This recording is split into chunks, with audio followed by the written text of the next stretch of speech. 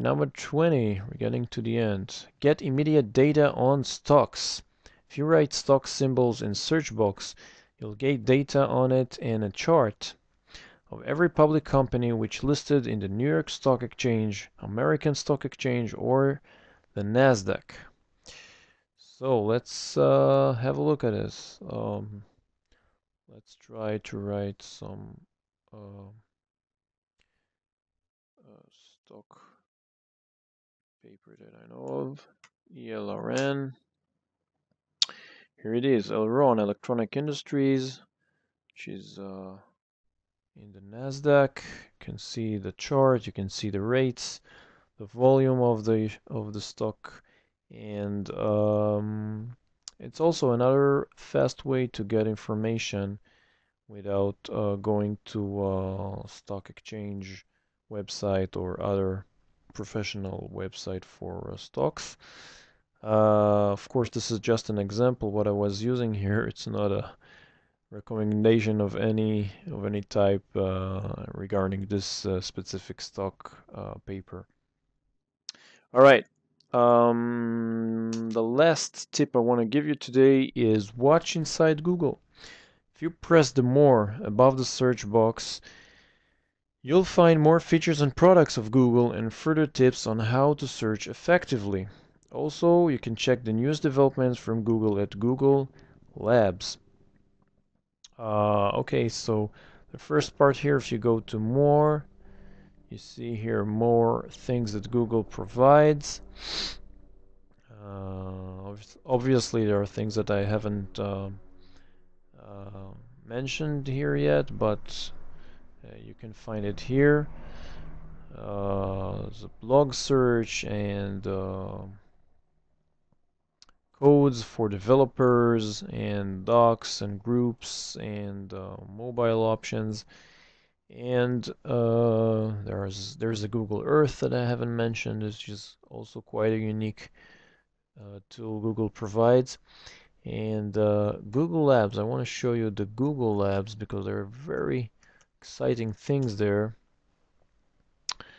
which I've seen recently. Okay, there is a Google Checkout Stores gadget. They have a gadget for sale. Similar images. This is a neat tool.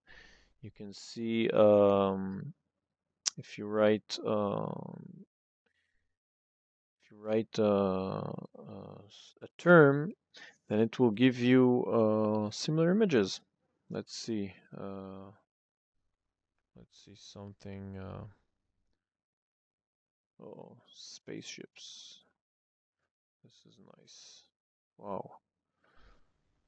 So there's a lot of pictures of spaceships. You can browse and enjoys, and of course it's working on every term you write here.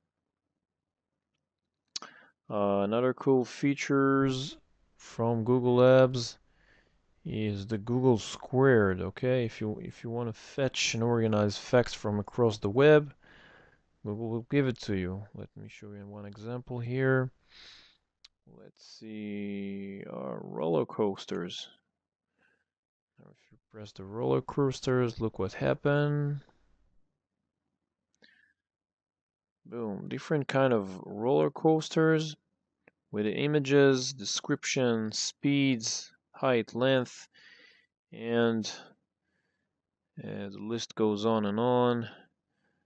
It's great to have it that way. You can export it and then use it for your purposes, which is very, very nice. Let's see another things here which are cool. Places directory, it's nice. Sky map and Google News timeline. This one is neat. It's organize your information chronologically within a timeline. Let it load a bit. Here it is. So you see from July 25th, actually it's all the last week is presented here, and you can scroll down and get everything concentrated on one page. All right, so let's finalize this. You can read useful Google search guide on one page at this address, google.com/help/cheatsheet.html. I'm gonna post this presentation at my blog at skyrocket.success.com, so you can download it and use it for you from there. And this is basically it. So I hope you enjoyed this presentation. You're welcome to leave me a comment, and if you want a few more things and get to know a few more information regarding tips, tricks, and tools from the web, from the internet, and from the web 2.0, you're welcome to my blog at skyrocket-success.com. I'm Yossi Steinblatt signing off. Have a great week. Bye bye.